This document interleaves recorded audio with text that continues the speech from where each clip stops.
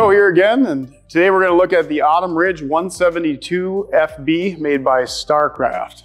So this is a single axle lightweight trailer coming in about 2,900 pounds or so, a little over 19 feet long in total length.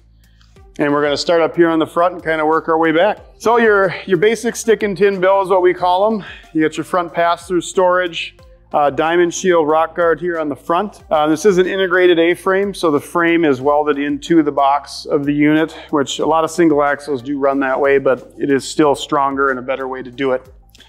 Manual tongue jack, 20-pound LP tank. Again, pretty standard on most single axle trailers. This is 8 foot wide and 81 inches tall interior height. So it is a bigger, wider than you normally would see in a single axle trailer as well. Get a look at the pass-through storage, which this does have magnet latches on, which are really nice compared to those flip latches that we're used to. Really big storage because this is an east-west bed, so you do get a lot more space to stow underneath. Power awning, LED strip standard, exterior marine grade speakers. I touched base on a couple other units, but those do have the screws so you can easily access to remove and replace if you wanted to. External 110 power plug. If you got your table set up under your awning, plug in a radio, coffee pot, you know, whatever you're using, phone charger. Spare tire and bracket come standard. LED exterior lighting, getting away from the filament bulbs. And this has rear stabilizer jacks only, being as short as it is. Your tongue jack usually provides enough up front.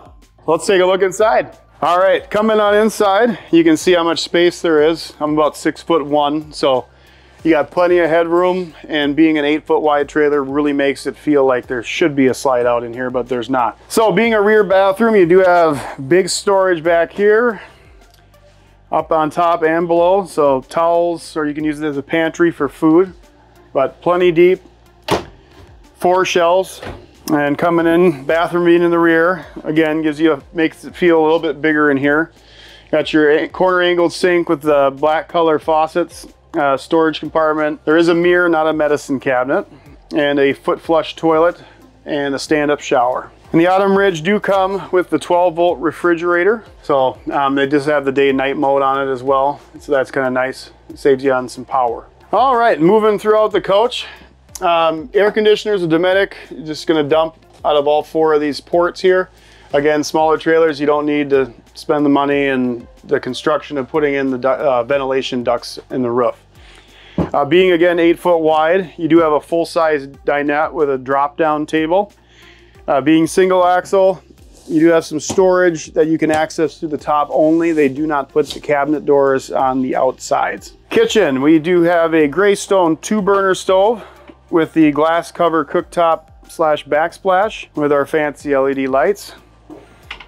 No oven in these, but it does give you the big barn sink. So again, traditionally a single axle trailer, you'd have maybe a third of this as your whole sink, and a lot of times you won't even have a sink in the bathroom. So this has one in the bathroom and the big barn sink out here in your main cooking kitchen area.